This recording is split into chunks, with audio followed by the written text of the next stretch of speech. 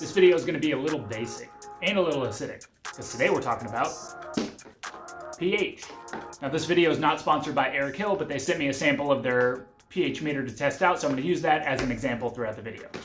What is pH?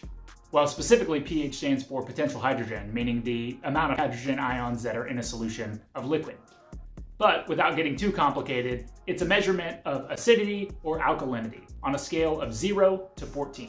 Distilled pure water sits in the middle at 7, so it's a very neutral medium. But more importantly, how does pH affect beer? Well, let's dive into that right now. There are several points in the brewing process where you may want to take a pH reading of the wort solution or the final beer solution, but I'm going to touch on the top 3 most important reasons that pH affect beer. First and foremost is the water source that you have. Now, the pH of the water source that you're using is not necessarily the best insight into how to adjust the water chemistry, but if you're using a water source that has a pH of 6 versus a pH of 10, there's a large discrepancy there. It's usually due to the minerals that are in solution in the water, and I touch on that a little bit more in the water chemistry video that I will link below in the description. Now that you have a pH reading on the source water that you're using in your brewery, as well as water report, I hope, the next and probably the most important step to measure pH in the process is the mash. The mash is the step in the brewing process where you take the milled grain and mix it with hot water and extract the sugar that's inside.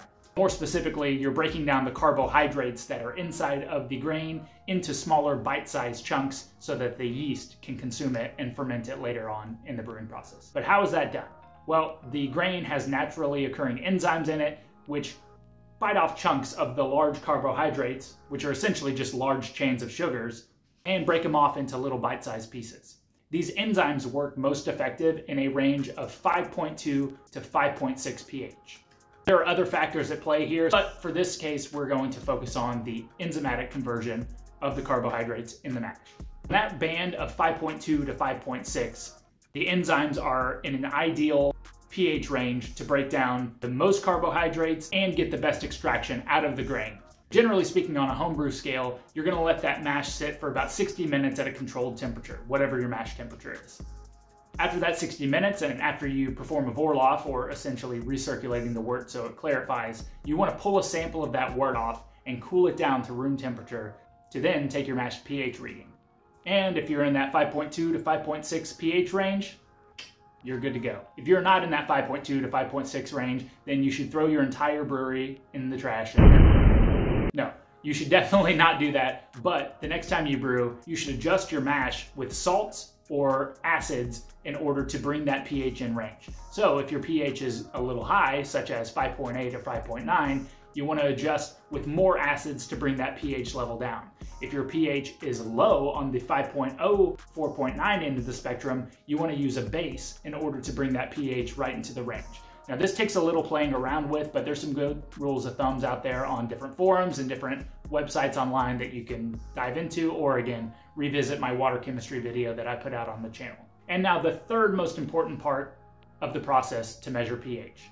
Now this is something that I don't personally do because I've been brewing beer for a long time, that I have a pretty consistent process and I'm pretty decent at sensory, being able to tell how the beer finished out, but taking a pH sample of the finished beer is an important metric to track if you want to have consistent beer results. So the final pH of the beer is something that drastically affects the way that the beer is presented. So this is affected by the mash pH, the wort pH that you start with, the way that you boil, and the yeast that you use. All of these things could alter the final pH of the beer, but the final pH of the beer could be anywhere between the 3 pH range for a sour beer to 5, 5.5 for a more basic beer. If the pH of the beer finished a little more basic or a little more acidic, then there's something else in the process that maybe wasn't ideal, and you can go back and readjust it the next time that you brew the beer so that it falls right in the range that you want it to be. But it really comes down to the style of beer that you're brewing and your preference for the outcome of that style of beer. So let's see how these work. This video is not sponsored by Eric Hill, but they did send me a discount code for 10% off one of these pH meters. I'll link it in the description below, and it'll be good for about 3 weeks. So if you need a pH meter, jump on there and grab one. So this particular pH meter comes in a pretty nice box with a separate carry-in case on the inside.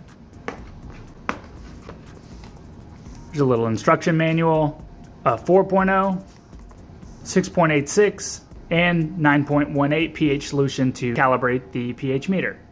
So this is the pH meter, and there's also a little vial of storage solution. Let's turn it on and see how it works. So the pH meter needs to be stored in this storage solution so that it keeps this probe nice and healthy. The first thing you want to do is to calibrate this pH meter. So you'll hold down the calibration button and it'll call for the 4.0 solution.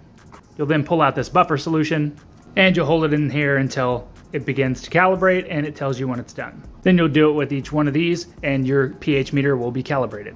When you go to test the pH of a sample of wort, you want to make sure that it's cooled down to room temp. Even though this has auto correction, you still want to make sure that it's cooled down.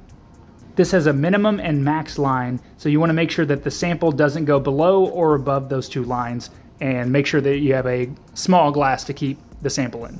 So as a side-by-side comparison of two mediums that we want to test, we've got Austin City water here and some of my coffee. So first, let's test the city water. You're going to put the pH meter in, swirl it around, and let it equilibrate. So straight out of the tap, it looks like we're getting a reading of 9.47 at 18.9 degrees Celsius or 4,000 degrees Fahrenheit. For the coffee, it looks like we're getting a pH around 5.26 at 27.5 degrees Celsius or 10,000 degrees Fahrenheit. Give it a little rinse, dry it off without touching the bottom of the probe, and put it back in the pH storage solution cap. Go ahead and turn it off. So there you go. That's pH and how it affects beer. If you don't already, go out and grab a pH meter. It definitely makes brewing beer way more consistent, and you have data to track, and that's always good. Cheers.